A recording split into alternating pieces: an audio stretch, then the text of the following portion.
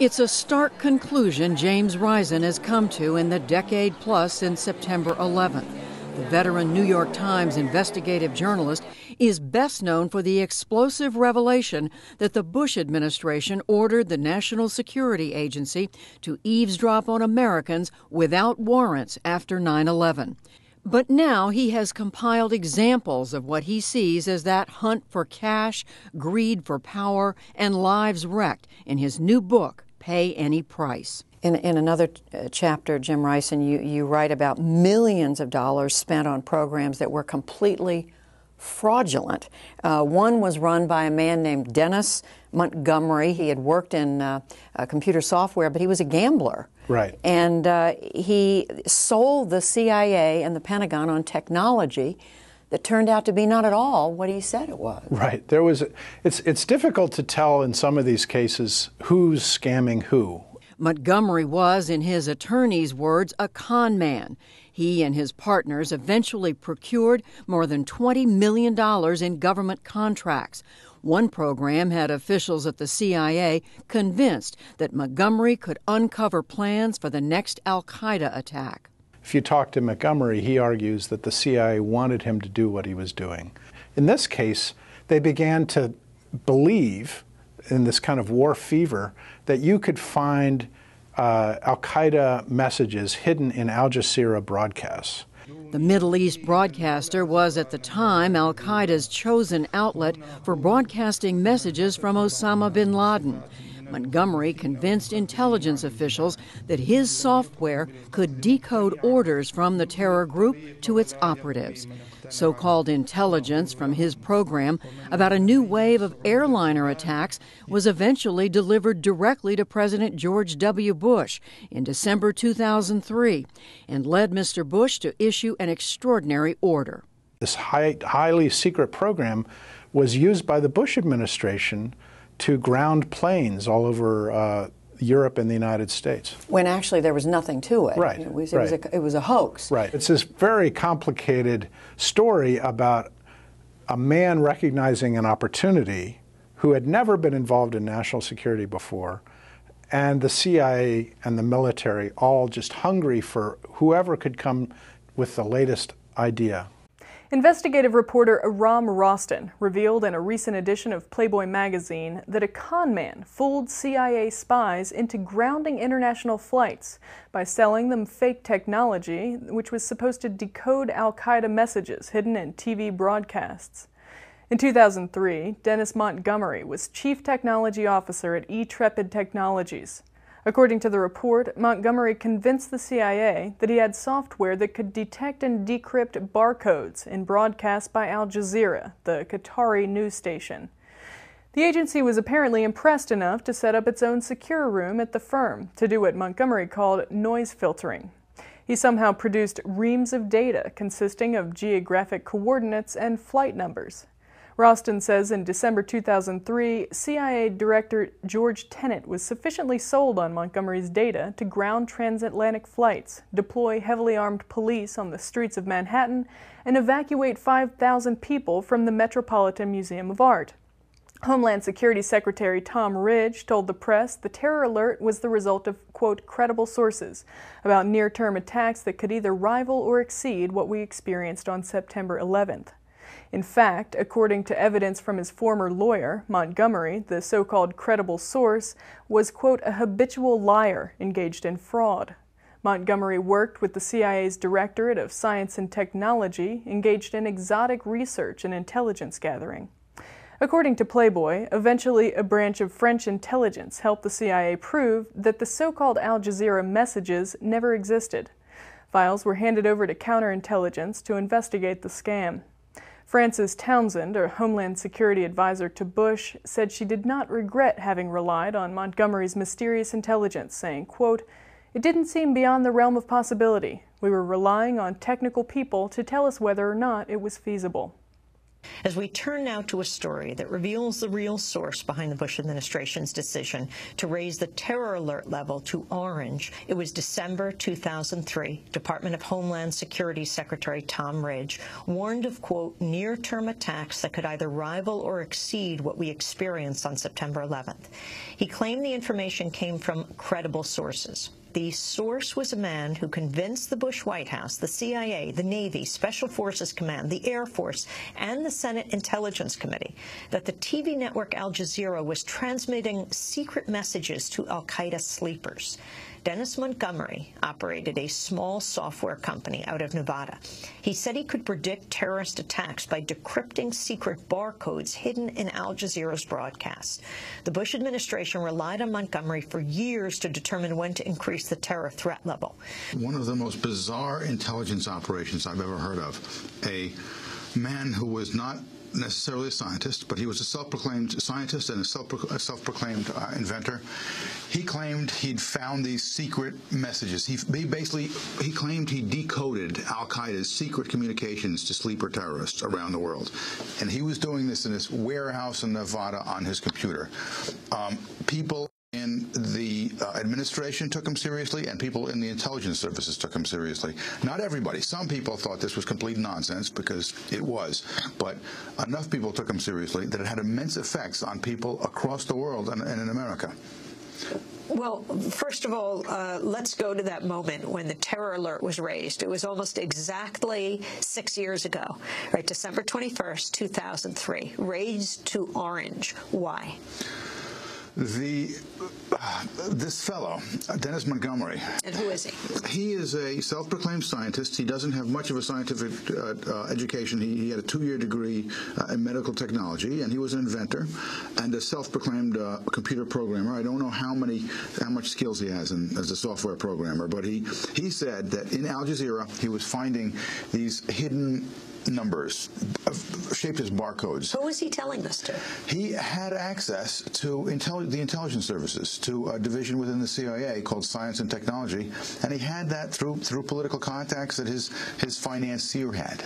And his financier was? His financier was a former aide of the former right-hand man to Michael Milken, the disgraced junk bond king of all things. From many years ago. Yeah. He went to prison.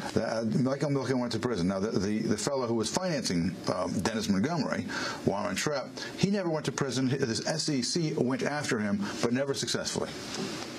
And how did he get these contracts? And what exactly did he say? I mean, explain what you're saying, because, I mean, this is not just the crazy fantasizing of one guy. You have Donald Rumsfeld, the Secretary of Defense, talking about, Al Jazeera being a terrorist network. That's very true.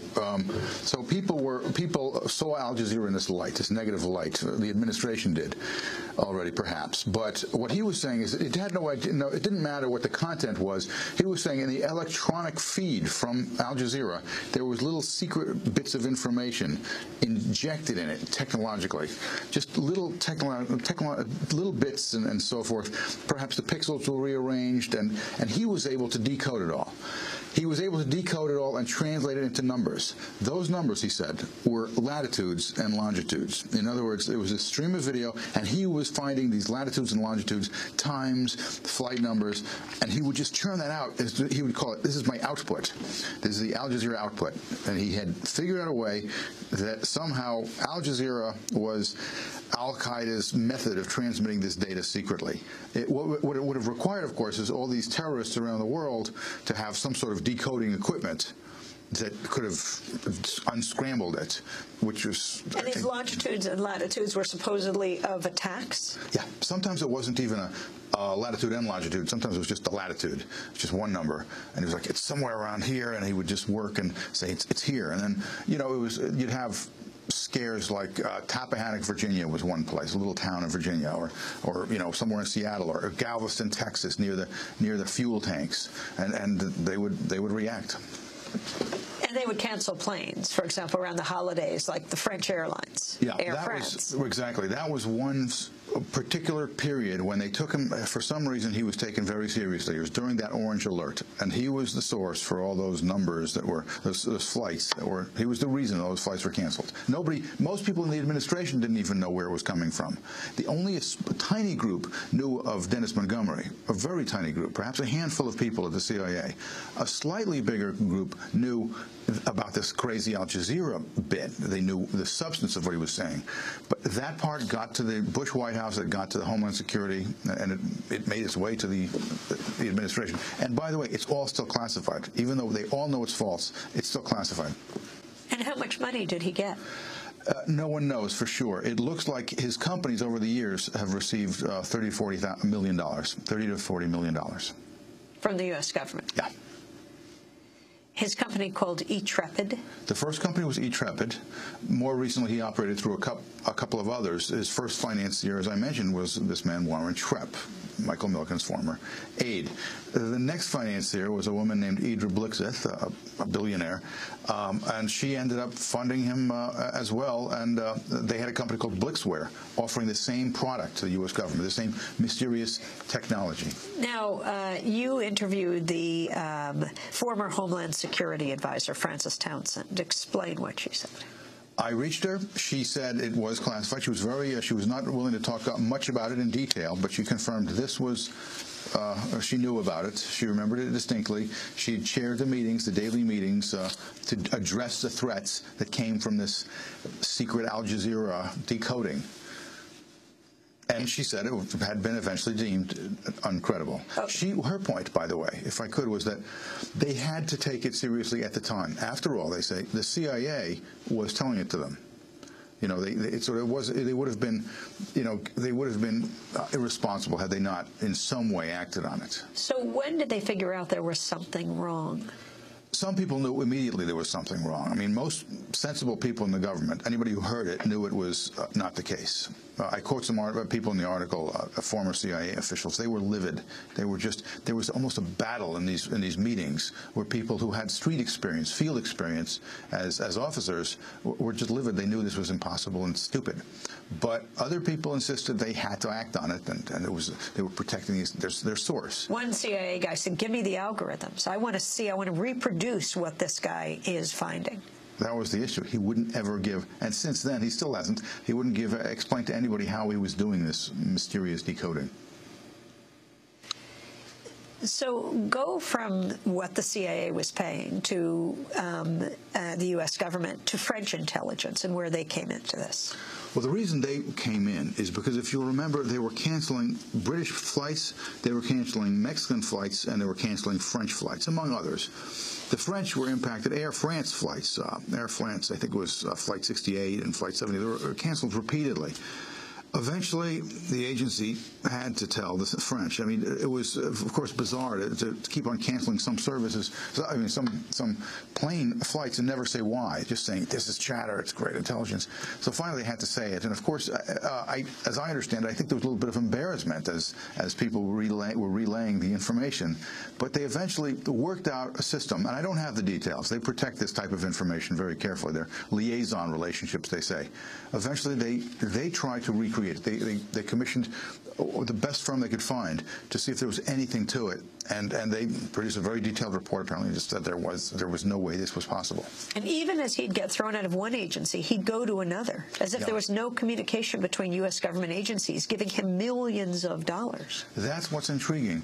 It really is. And he was selling, if I could, not just this technology, but other technology. He had systems he was selling to the Air Force and the U.S. Special Operations Command, where he claimed Predator video was coming. He could run it through his computer and immediately recognize a face of, say, Zarqawi or somebody else, or immediately recognize everybody who was carrying an AK-47. And his computer software could do that in real time.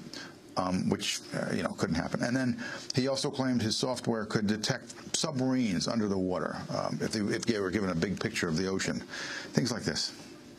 And you even interview someone who says he called me on his cell phone and said, hit this button to create a box around a video of a weapon as soon as I tell you to.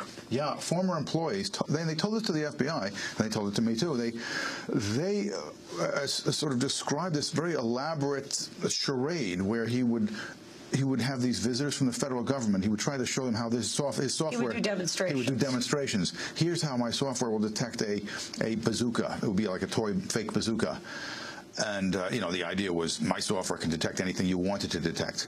But they said, in fact, what was happening was when this bazooka showed up on the screen, they were hitting a button, and that would create a little circle around the bazooka. And he was claiming that his computer was recognizing the bazooka, which would be obviously valuable technology if that was the case. Now, Aaron Roston, you say that Montgomery got a contract with the Pentagon as late as January of this year. Of 2009. Yes, January 2009. It's indisputable that he got a contract for $3 million. The contract I have, the copy I have, is heavily redacted, but it's clear the Al Jazeera stuff was part of it. This Al Jazeera, encryption method and that technology was part of this. They were paid. His company was paid $2.5 million, it appears, on that contract by the U.S. government. This year. This year. On Al Jazeera. This whole Al Jazeera technology. His company was paid, and he was paid. He received money too, and it had to do. It's unclear exactly what it was for, but it seemed to have to do with that Al Jazeera stuff that it's been knocked down, and it's obviously preposterous, and it was knocked down 6 years ago by the CIA. Back during the Bush administration, officials like Defense Secretary Donald Rumsfeld often accused Al Jazeera of serving as al-Qaeda's favorite TV station.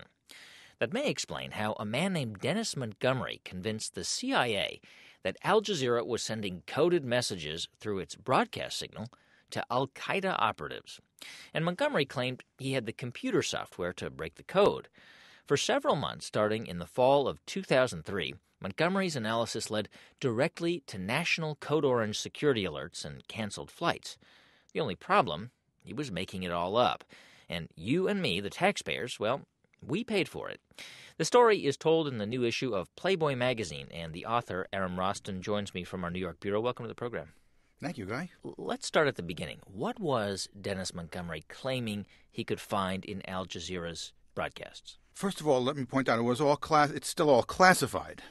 That said, what he was claiming to find were barcodes, in essence, sequences of information that he said then revealed the targets of intended terrorist attacks. Barcodes from a television signal. Yeah, he said they were sort of embedded within the digital feed from Al Jazeera. So, and which is potentially technically possible, of course. You could sort of scramble the pixels in various ways. But he said he could decode all this and find these barcodes and sort of things like barcodes. And he said these translate into coordinates, latitudes, longitude, times, flight numbers. And those were terrorist targets, he claimed. Well, let's back up for a moment. How did Dennis Montgomery convince the CIA to give him business? Because they gave him business. I mean, they actually put some money into this. He was in business with another man, as the article describes, in a company called eTrepid. They were the initial contractor, although later he would sell this same, or try to sell this same software through another company with another partner. The first partner was a man named Warren Trepp. Now, people who are familiar with Michael Milken and the big scandal of the 80s, the Drexel-Burnham scandals, the junk bonds. The junk bond scandals, exactly. They'll be familiar with Warren Trepp because he was Michael Milken's right-hand man in the junk bond schemes. And he was running this company that hired Dennis Montgomery, and that company managed to get the contract with the CIA. Exactly. You write about some of the code orange security alerts that came directly from Montgomery's so-called analysis of those Al Jazeera signals. Describe some of them. On the 21st of December 2003, there was this huge announcement. It was a Sunday. Everything seemed to be going fine that Christmas season. And then suddenly on that Sunday, Tom Ridge, the Secretary of Homeland Security, made this announcement. We're going to orange alert. And nobody knew what it was. Reporters, investigative reporters and people who cover the intelligence community and so forth were all trying to gauge what was going on. They talked about, was there chatter intercepts and informants and so forth. What it was this guy's analysis or supposed analysis of Al Jazeera. And people in the CIA, people who knew what they were talking about, were furious. Every quote I got from them was basically full of expletives. They were so upset. They were just losing it. But who believed him? I mean, who believed him there? What happened was there was a particular division called Science and Technology, and they're the CIA's, sort of high-tech group, the ones that you often like in the movies. They make disguises and intercepts and special little gadgets. They were the ones that believed it. They were the ones that gave him the contract. And some of this data reached Frances Townsend, who was President George W. Bush's senior counterterrorism advisor. Yeah, what happened was sources told me she was chairing the meetings during this time that resulted from this stream of supposed intelligence. She was the one who President Bush appointed to oversee the response meetings, and she would hold them every day. And so I talked to her, and she did admit she held those meetings. She agreed she held those meetings. She remembered all the intelligence. She sort of laughed about it. She said, well, they had to take it seriously. Is it possible that the decision to announce a Code Orange alert in December of 2003 was based on additional intelligence, but not just this information from Dennis Montgomery? That's what some of them have said. They say this was part of it, but not all of it. There were other concerns. But ex-CIA guys I talked to say that's not the case. They say this was it. How long did it take before the CIA found out the truth about Montgomery? Some of them knew the truth about it all from the beginning. But eventually what they did is parts of the CIA tried to recreate this. It was hard because nobody was being told exactly what it was, which was one of the secrets to its success, if you want to call it that. If you can never figure out what intelligence is, how do you knock it down? They did it with the cooperation of the French intelligence services, I was told. The French were affected tremendously because it was this Air France flight. It was canceled over and over and over again. Nobody was telling them why anybody was canceling their flights. Eventually, the agency did tell them. And that's when this all came. They did some real analysis and found, this isn't there. This was just irrational. So what happened? Did the CIA just sort of drop all contact with Montgomery, or did they launch an investigation? Well, that's very complex. He was under a federal investigation in 2006. So many agencies have touched on him, the FBI, the U.S. Air Force of Special Investigations, and others, that it's unclear where he stands legally and all that, but he's not in good shape right now legally. Caesars in Vegas, they filed criminal charges against him. The county attorney in Clark County, Nevada, filed criminal charges against him for bouncing checks to Caesars Casino, almost $1 million. Wow.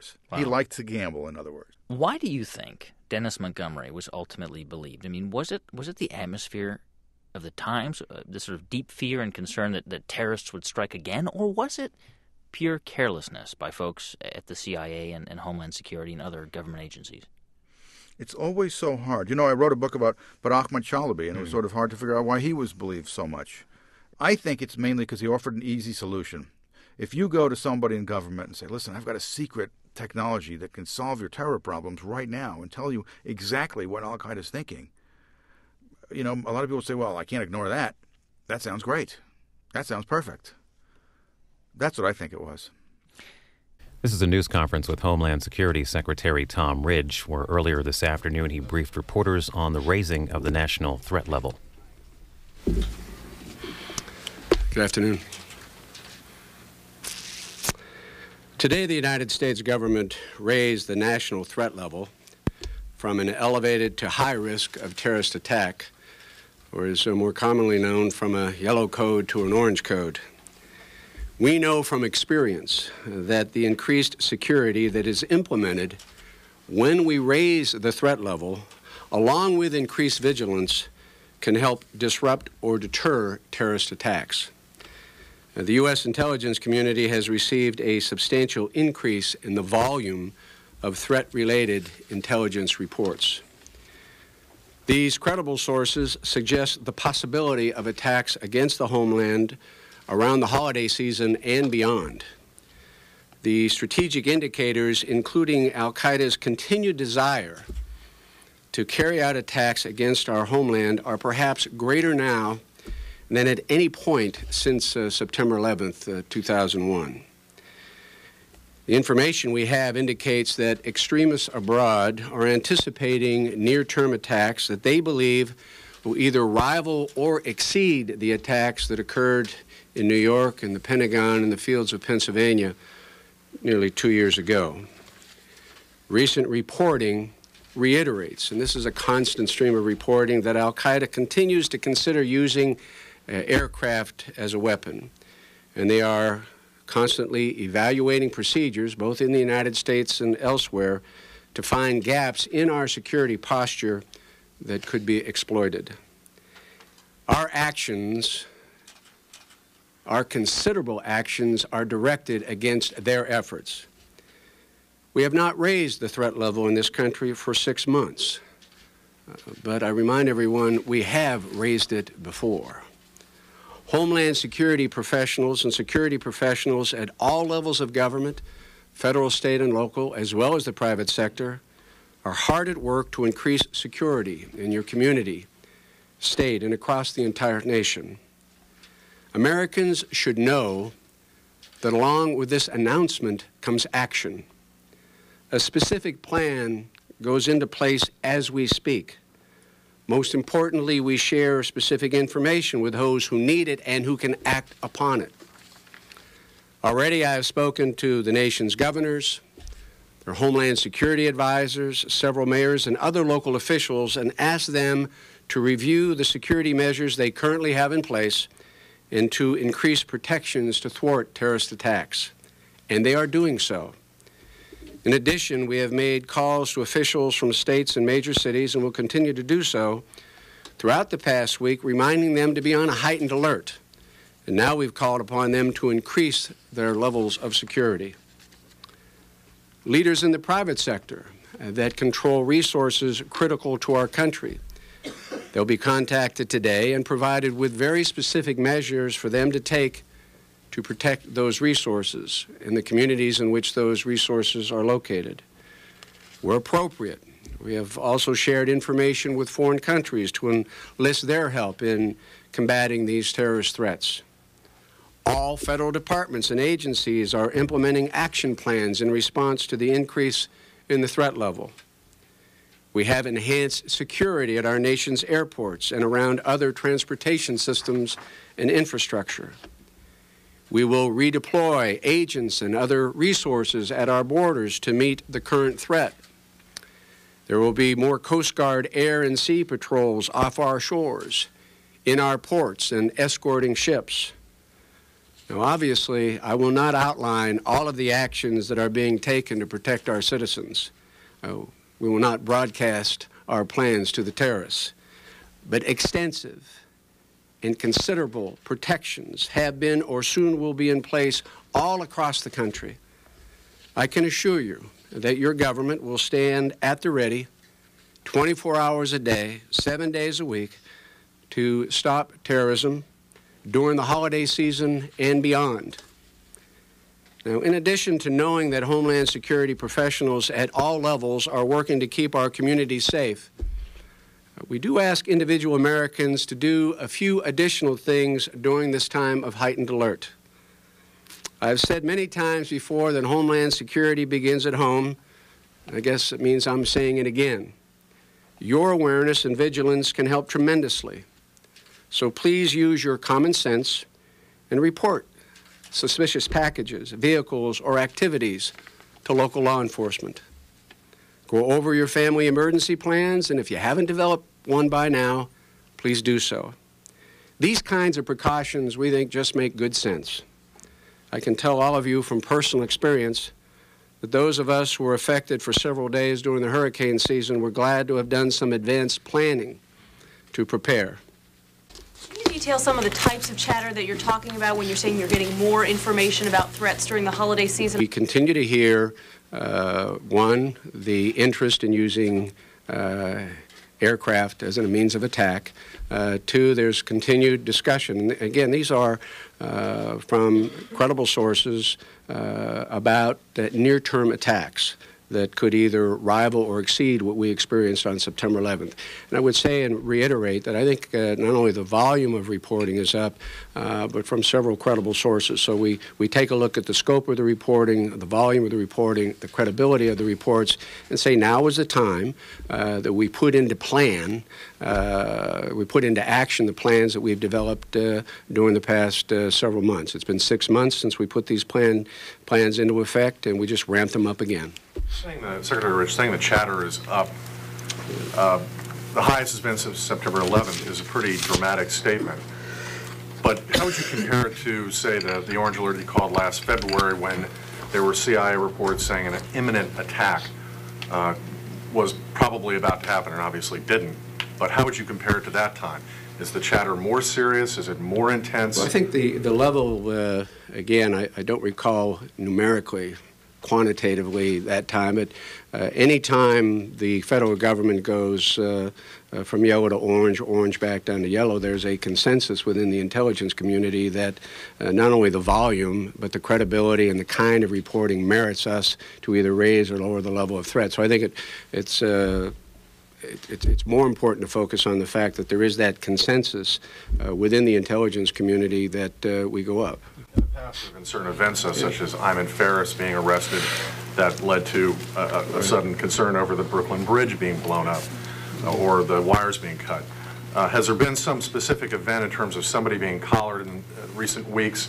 Has it been the boat that was intercepted that had drugs and also several alleged al-Qaeda members by the Navy? Anything First of all, with specific? regard to Ayman Ferris, I think that highlights a very good point. I think he was reported that it was he that said, gee, when America goes up and there's added security or an added level of added levels of prevention, we are inclined to deter or postpone those attacks, and that's one of the reasons we do go up. No, I think it is really the overall, the credibility of sources pointing toward near-term attacks in the United States. And it's really the scope and the volume of the reporting and the number of credible sources. What about the boat interception with the al-Qaeda members? Did they provide any information that would have helped sort of go into the mix here? Well, you know, that's a process of interrogation, and if and when they do, and if it's actionable, we would share it with the right kind of people, but not discuss it publicly. Yes. With security already so high at the airports, why is there continued concern about airplanes being used as weapons or bombs being put on them? I mean, I think Americans would think our airports are pretty secure right now. I hope they do, because we think the aviation is far more secure from the curbside to the cockpit. I mean, there are layered, comprehensive defensive measures, baggage screeners, which are now professional. We're armed hundreds. We're going to arm thousands of pilots. We've got hardened cockpit doors. We've got thousands of federal air marshals. But again, since there is a recurring theme that we've heard echoed again during the past couple of weeks as part of the reason that we go up, we have a substantial level of security at the airports, but we can ramp it up a little bit more when we go to orange, and that's precisely what we do. But make no mistake about it, aviation is far more secure than it's ever been in the history of the country. Yes. Are you also hearing more about heightened problems for Americans abroad, and are you giving any warnings there specifically? Well, I think any intelligence relating to activity or heightened threat to Americans abroad, as you know, those warnings are issued from the State Department, and I'd refer you to the State Department on those. There have been a couple that have been out there, obviously, and whether or not based on the intelligence that we are reporting on, that is, as it relates to threats to the homeland, I'd refer you to the State Department to see if they're going to add any additional warnings to the international sector. Yes. You touched on this briefly, but what are the implications for people that are traveling over the holidays? Are they going to see different things at airports, at bus stations, et cetera? I think they will undoubtedly see additional security at airports.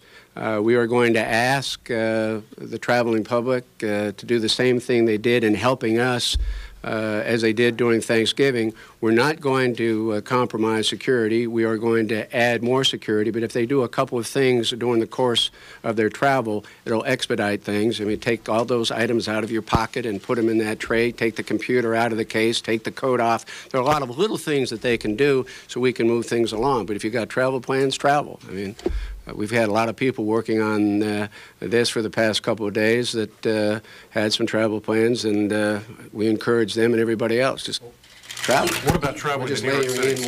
What about What about traveling to New York City? I mean, that's obviously a city that's been hit before. Are these threats directed at specific American cities, or is it just incredibly broad over the entire nation? Well, first of all, I think it has been reported before, and I think it comes as no surprise that New York and Washington have been, are, and undoubtedly always will be some of the most high-profile targets in this country.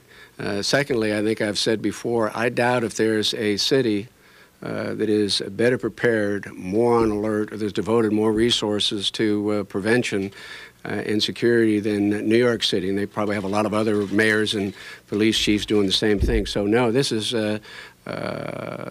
not specifically directed at New York. They are always at a elevated state of security and prevention. I mean, that's just how they, their mayor chooses to operate. And you know, Chief Kelly, Mayor Bloomberg, Governor Pataki, they've committed the resources to make sure the citizens and visitors are protected, and they'll continue to do that. Sir. Mr. Secretary, is the reason why you're making this a national, you're raising the threat level nationally, is it because you don't have a specific or specifically targeted cities? You have, again, just sort of chatter that's not really directed in any particular place? Yeah, we have reviewed, and again, it's not surprising that some of the same venues come up. I mean, they talk about New York and Washington, and it's predictable that if they're looking for if they're talking about a terrorist attack of the same or greater dimension than on 9/11, you naturally, I think, gravitate toward the larger urban areas. And so to make sure that we enhance security across our major metropolitan areas, we go up. President Bush has said in the past that the war on terror has greatly hampered al-Qaeda's ability to communicate within its network. What does it say that now you believe that the chatter is at a greater point than any time since 9/11? That in spite of the extraordinary success of the military and the CIA, the cooperation with our allies, the apprehension or death of a lot of the principals and the freezing of the assets, this is still an international war, international terrorist cells, including al-Qaeda, and the fact that we are picking up information that results in us going to Orange, I think is a reflection of increased capacity probably on our side, not necessarily greater ability on theirs. Yes. With all the talk about going to Orange, was there ever any discussion? Was the level of chatter ever serious or high enough that you thought of going to Red? No, when we convened, those that we get together and have the discussion about the quality of the information and the kinds of actions we should take, whether or not we go up to Orange or whether we just go to more specific actions, no. I mean, but again, I think it's very important to note that ever since 9/11, from the early morning hours when the President meets with the intelligence community and the Attorney General and the FBI Director and everybody else, there's been a continued focus not only the war on terror abroad, but the war on terror and its impact in the United States. Twice a day, the intelligence community meets to review the intelligence of the day and how it relates to intelligence that they've acquired before. And so it's 24/7 since 9/11, and again, the convergence of the quantity, the quality, and the credibility, and the scope, and the notion that they're near-term attacks of a scope that's equal to or greater than those that occurred on 9/11. There is a general consensus within the community. Now's the time to go up. We got action plans, specific things people are going to do at the federal, state, and local level. We'll give specific directions to certain segments of the private sector. I mean, I just want Americans to understand that we have literally thousands and thousands of security, homeland security professionals out there who, based on going to Orange, will do additional things. There is an additional risk, and we are going to do additional things to combat the risk. Thank you very much. Thank you all.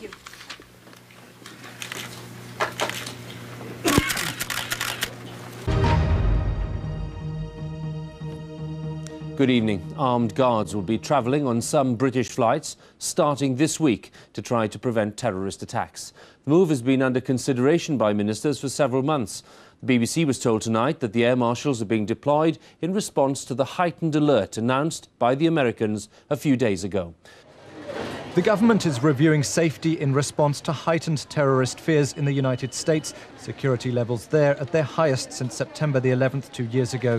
In a statement, the Home Secretary, David Blunkett, said, "What we are proposing is a proportionate and appropriate level of response at a time when the threat to both our countries and around the world remains real and serious." The measures announced today apply only to British flights to and from the United States. Home Office sources have told the BBC tonight they expect the first of the armed sky marshals to be on board some aircraft within the next week. And earlier today, the Foreign Office updated its travel advice to Saudi Arabia, warning that terrorists could be in the final stages of preparing an attack there. It says travellers should only go to Saudi Arabia if it's essential. And topping our news, the nation's terror alert level has been raised to high. We check in with local airports to find out what that means for you if you're traveling. The alert is on orange or high level, and airport officials say you may see more officers on patrol. The threat level was changed for the first time in 6 months yesterday. Code orange is the second highest level possible. This is Morning Edition from NPR News. I'm Bob Edwards. The Department of Homeland Security yesterday raised the national terror alert to orange, the second highest level on the 5-point scale. Homeland Security Secretary Tom Ridge said terrorists may be plotting attacks larger than those of September 11, 2001. The warning comes as millions of Americans prepare for holiday travel. NPR's Ari Shapiro reports. This is the first time in 6 months that the Department of Homeland Security has raised the threat level, and this may be a more serious orange alert than that of last spring. Homeland Security Secretary Tom Ridge said that there's been a substantial increase in threat-related intelligence reports. The information we have indicates that extremists abroad are anticipating near-term attacks that they believe will either rival or exceed the attacks that occurred in New York and the Pentagon and the fields of Pennsylvania. Though he didn't outline a specific plot, Ridge said that al-Qaeda may still use airplanes as weapons. A senior Homeland Security official said his department is particularly worried about flights originating overseas. The official said the Department of Homeland Security has been tracking an increase in chatter about holiday season threats against the U.S. for several weeks now, but, quote, "In the past 48 hours we've been able to verify the credibility of some of the sources." Randy Larson is CEO of the private group Homeland Security Associates. He takes this threat very seriously. I think there is more intelligence indications of a near-term attack, and I think when we use that term, he's probably talking 24 to 72 hours. I think that for them to go to orange alert for the entire nation during the holidays, they have some very credible information. But Larson believes recent security measures make it unlikely that terrorists would try to hijack commercial airplanes again. Their chances of getting caught are very, very high. And al-Qaeda typically does not like hard targets. They prefer the softer, easier targets. So I would be very surprised if they attack commercial airliners. The orange alert triggers a number of safeguards at federal, state, and local levels. Airports will scrutinize passengers more closely, and the Coast Guard will add patrols, and border crossings will increase their security. George Forsman is the Deputy Assistant for Preparedness in Virginia. He says the ambiguity of this threat makes preparation more difficult. If any of us had crystal balls and could look into the future and know, one, whether we were going to in fact have an attack, two, what the scope and magnitude of the attack would be, it would be much easier for us to prevent it, but we don't. So the general scenario that I think prudently that we always follow is you assume a worst reasonable case scenario and you plan accordingly. Forsman and other state and local leaders spoke with Secretary Ridge in a conference call yesterday afternoon. Some cities were warned of possible attacks as early as the middle of last week. In cities across the country, officials held press conferences describing the steps they are taking to increase security. New York has been at orange alert since the September 11th attacks. Mayor Michael Bloomberg said that his city is increasing security even more, but holiday events will take place as scheduled. We can go about our business as individuals day in and day out, knowing that we have the world's greatest police department that is doing everything that we can ask them to do, and we think everything that is necessary to keep this a safe place. The increased alert comes after a week of warning signs. On Friday, the Arab TV network Al Jazeera aired a tape believed to be of al-Qaeda's second-in-command. The voice on that tape said, "We are still chasing the Americans and their allies everywhere, even in their homeland." Secretary Ridge said despite the warnings, Americans should not cancel their holiday plans. He urged people to remain vigilant and said families should put together emergency preparedness kits if they've not done so already. Good morning. The President convened the Homeland Security Council this morning in wake of the decision to go from yellow to orange, or from an elevated risk of terrorist attack to a high risk of terrorist attack. It was very important to the President to learn and to direct the kind of coordinated activity that has been undertaken since the announcement was made yesterday between the members of his Homeland Security Council. We're doing a lot of work through Homeland Security with the Department of Defense, the State Department, the Attorney General's Office, and the FBI. And so we reviewed the specific plans and the specific actions that we've undertaken and will continue to take throughout this period of high alert. As I said yesterday, when we made the announcement, that was a general announcement to our fellow citizens. It was also a direction and directive not only to the federal government, but to the state governments and local governments, and even to the private sector, that based on the threat reporting and the elevation of the level of risk, there were additional measures that they needed to take to add more security so that we can, again, on a 24-hour, 7-day-a-week basis, remind and just assure Americans that government at all levels, working in conjunction with the private sector, is at work protecting their way of life and our freedoms. Clearly, for national security reasons, we're not going to broadcast everything that we're doing. But whenever we get information that's relevant to a city or a potential threat, where appropriate, we share that information.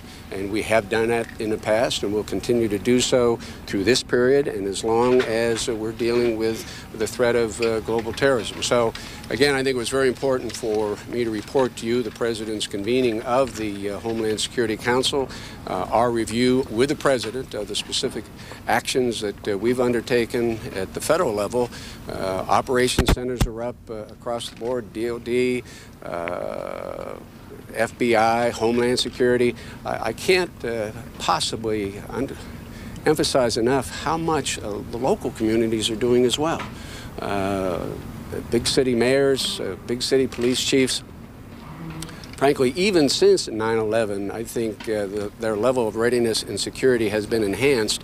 But when we raise the threat level, they add more patrolmen and they pay more attention to critical infrastructure in and around their communities. So again, strong message, hopefully of reassurance and confidence to the American public. The federal government, with our partners at the state and local level, and other security professionals around the country are on the alert, are working 24/7.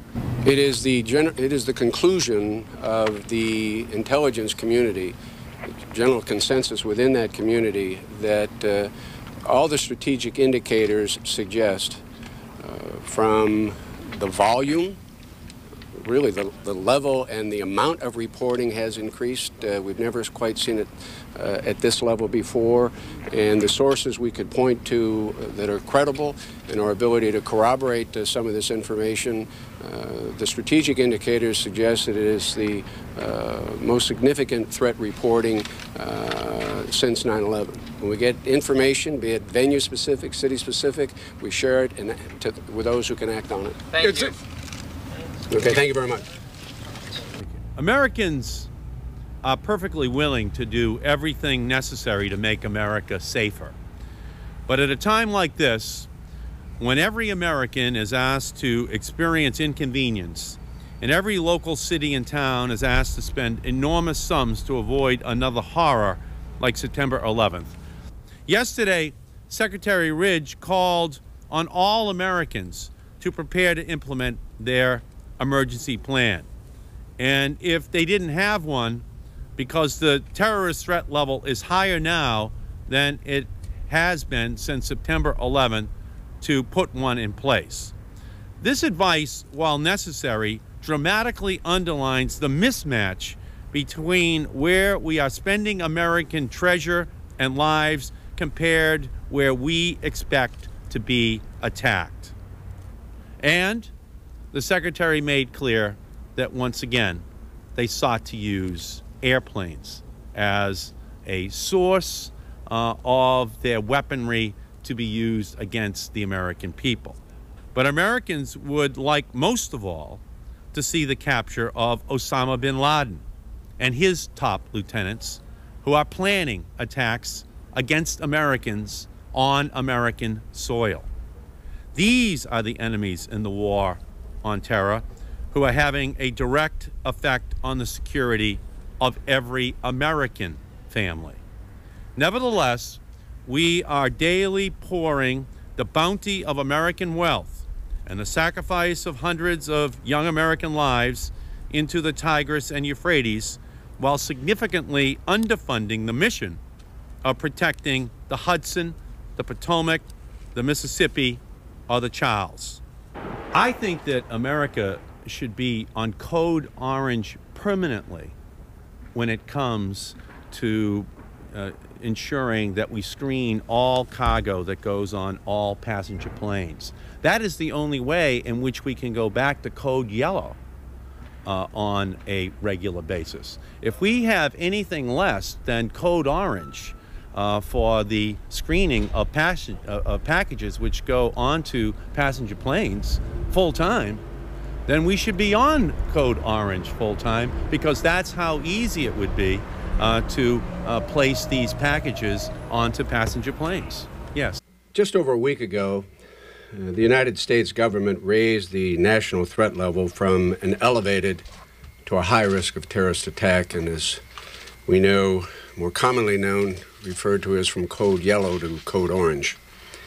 First, let me say that Homeland Security officials at all levels of government, federal, state, and local, continue to work around the clock to protect our country.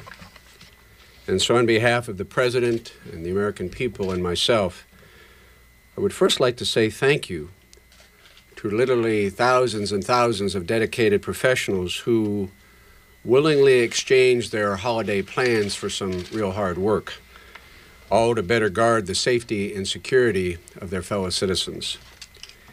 We know from experience that the increased security we implement when we raise the threat level, along with the increased vigilance that occurs, can help disrupt or deter terrorist attacks. And that continues to be the case. I wish that all Americans could have the benefit of seeing firsthand what I have the opportunity to see, and that is the scope of the response undertaken by all segments of law enforcement, public safety, and government at all levels, as they have quickly and effectively ramped up comprehensive protective measures around the entire country. It is because of their good efforts that we are, without doubt, better prepared to deter or to respond to a terrorist threat than ever before. Now, the Department of Homeland Security has been in constant contact with federal, state, and local officials from around the country. Across the nation, federal, state, and local authorities and the private sector have worked quickly to increase police presence and security procedures, to bolster critical infrastructure protection, and activate emergency operations centers on a 24/7 basis. From New York to Los Angeles, from Las Vegas to Houston, actions have been taken ranging from security personnel, additional security personnel being placed in transit systems, shopping malls, and other places of community gathering. There is increased surveillance at critical infrastructure sites, including bridges, power plants, water systems, and nuclear facilities. Law enforcement personnel coordinating with area hotels, convention centers, and arenas to maintain business as usual, but also generate heightened awareness of any suspicious situations. And let me just add that Homeland Security executive teams made up of members of my staff with wide range of security expertise and capabilities can serve as a resource to cities and states. Let me also underscore that these kinds of security actions are being put in place to better protect you as you prepare for travel, for New Year's Eve celebrations, for bowl games, whatever your plans may be.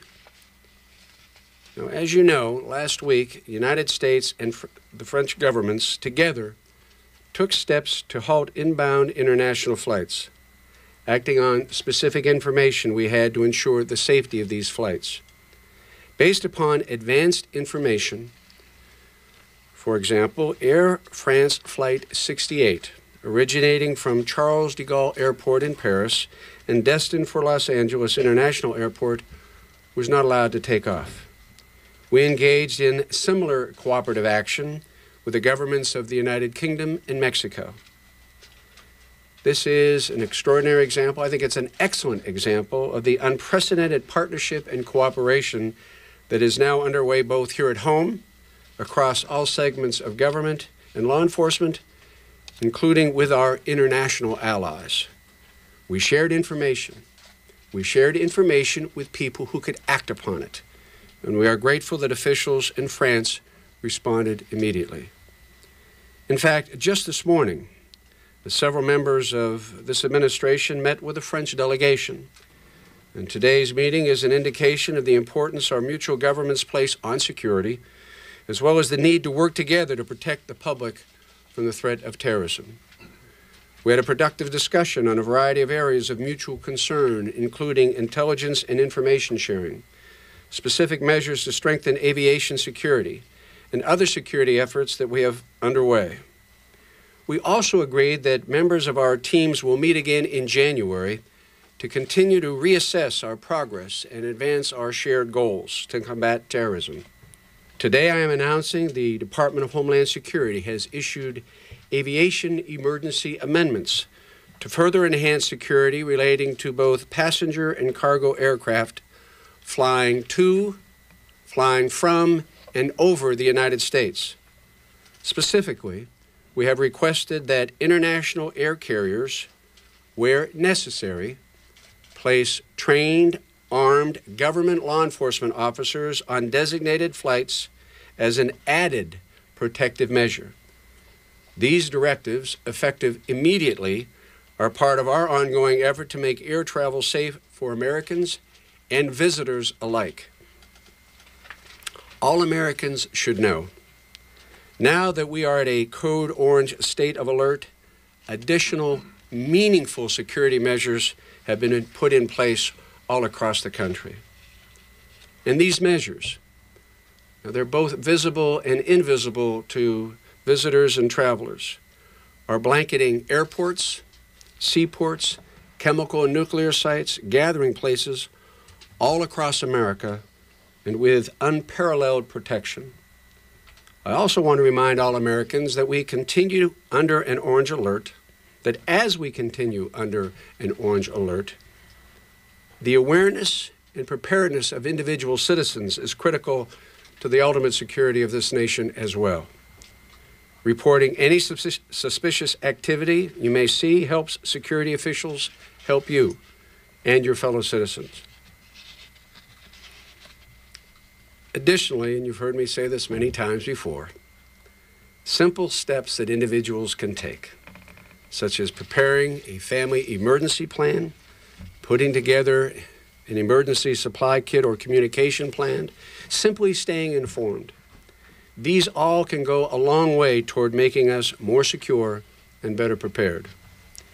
In the end, each of us must remember that we are at war against an enemy driven by hate and determined to destroy the ideals we cherish and the way of life we hold dear. For them, victory is gained if we give in to terror or panic that they seek to create with their threats. So I encourage all Americans to go forward with their holiday plans. Gather with family and friends. Reach out to your neighbors. Root for your favorite football team, and rest assured that the full force of Homeland Security all across this nation is at work to keep you safe. Thank you. Yes? How exactly can you require foreign governments to put armed law enforcement officers on the planes, and how can you be sure that they actually have any system in place to train people to do that, and who will bear the cost of all this? Well, first of all, any sovereign government retains the right to revoke the privilege of flying to and from a country or even over their airspace. So ultimately, the denial of access is the leverage that you have. But I must say that with the spirit of cooperation evidenced by our discussions with French and British officials and the like, it's pretty clear that it is understood by our international aviation partners that the threat to passenger aircraft is an international challenge, and all of us must work as closely together as possible to share information and act upon it to ensure the safety of our citizens wherever that flight might originate or whatever its ultimate destination is.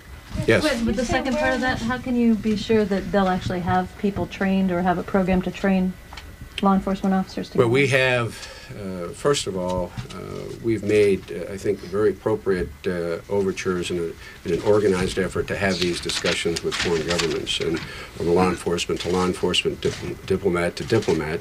And we also have DHS inspectors who can and would be working with our aviation partners internationally to ensure that the kinds of protective measures we have requested actually were effective. Yes, sir, you say yes. where necessary you would require law enforcement Yes. officers. Can you give me some examples of where that would be necessary? There would be, there have been times and will be times, I'm sure, where information that is generated by the intelligence community, could be domestic or foreign. Again, we've got many global partners, many friends that are gathering information about terrorists and terrorist plans that we believe, shared with the appropriate country and the appropriate airline, might require an added level of protection, an added level layer of safety to include trained, armed government law enforcement officials. Again, it would be driven by information that we shared and then it was acted upon. Sir, with all of these steps taken for security, with the orange alert coming during the holidays, now these extra security on airlines, is there any guess at how much this is costing, or how much this is going to cost the economy and the government? Well, hopefully the signs that we've seen over the past several days that people continue to travel, hopefully with a greater sense of confidence. When we raised the level to orange to alert the public generally, that was also a signal to airports and to law enforcement and to a wide range of security professionals that we had to raise the level of security as well. So we haven't seen, I believe, any reduction in air travel. I just happened to take someone very close to me to an airport today, and Reagan was packed. So it seems to me that, again, we would like to think that because we've had these layers of security to passenger travel, and remember, this is just another in a long list of measures that we've taken over the past 2.5 years to improve air safety. Mr. Secretary, on the case of the international cooperation for the safety of the planes, what response had you get from the Mexican authorities? And if you talked to Secretary Creel, what he said about the putting armed guards on the planes from Mexico to the U.S.? Well, let me tell you that the last time we had to we raised our alert level internally to orange, the Mexican government directed literally thousands and thousands of their law enforcement personnel to assist us in protecting American interests and American citizens in Mexico. The response this time with regard to improving passenger safety or air safety was similar. Very, very aggressive action undertaken by the Mexican government in response to our request to improve security. Again, as a neighbor and a partner, that's not the first time we've asked them to help us, and in doing so, help themselves. Again, this is an international challenge that we all have, and again, information generated from one source or another, shared with one country or another to affect and improve aviation security is something that I believe the world community has adjusted to. Signs and concerns that the color-coded threat levels just are too vague and really difficult to respond to, and calls by some in Congress to try to make these alerts much more targeted and really much easier for people to understand and respond to. Well, I've begun to engage with the members of Congress with regard to refining the Homeland Security Advisory System. First of all, let me say that it's a good system. It's a far, far better system than the one we initially employed when either the Attorney General or the FBI Director or I came out on stage and said the threats require us to go to orange and leave it at that, or just give a general alert even before we had the system. Now, when we make an announcement, we know that accompanying action is taken across the board.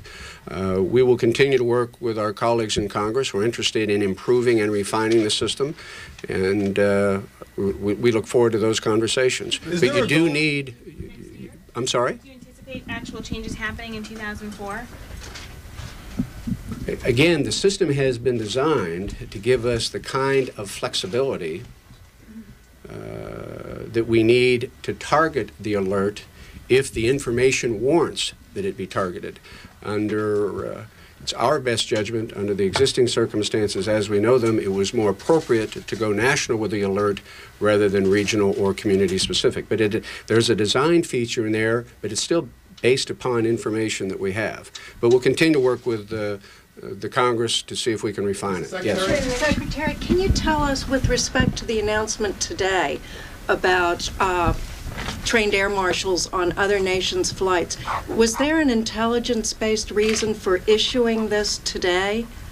Was there specific intelligence that caused you to put out these amendments today? Oh, no. This has been part of an organized effort that we've undertaken. We've had some private conversations with individual governments, and the decision was made working with the Department of State and other agencies of the federal government just to put the amendment out today, basically notice to all countries that have international flights that travel either to, from, or over the United States, that there may be occasions in the future when we have to have the same kinds of conversations that we've recently had with the French with regard to air travel, and to give them an alert, give them an idea that we may ask them to provide this additional measure of security depending on the specific information that leads us to have the conversation in the first place. Yes? Do you have any evidence that any of these actions so far have thwarted a terrorist plot of any kind?